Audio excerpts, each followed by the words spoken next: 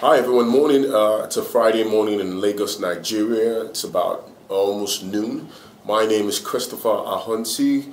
I'm here to be able to reach out to people in line with personal development.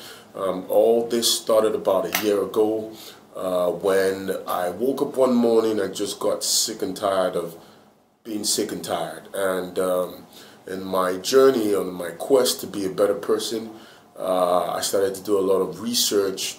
I tried to get a couple of mentors to help me cross those boundaries that I felt at that particular point in my life was challenging. And I had this idea to every now and then put up a video to try to reach out to as many people who seem to be in the same circumstance that I was about a year and a half ago.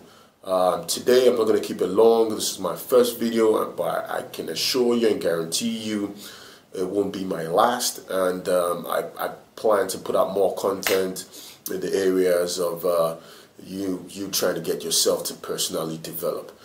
Today I want to talk about blame. And that was one of the major challenges I had to cross while trying to personally develop my life to get to the level I wanted to get to. Now, you see, before now, I always had this notion that whenever something went wrong in my life, it had to be someone who caused it, or it had to be someone who brought that about. And I never actually wanted to take ownership. I never actually wanted to take responsibility for the part I played in that particular circumstance. And you get a lot of you hear this a lot today.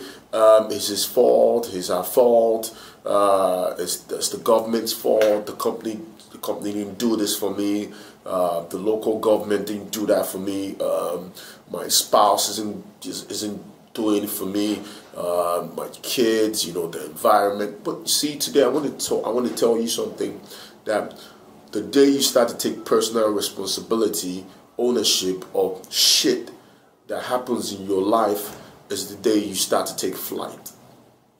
As long as you continue to blame someone for your current circumstance, or for making you exhibit certain types of behavioral qualities, then you're on the downward trajectory.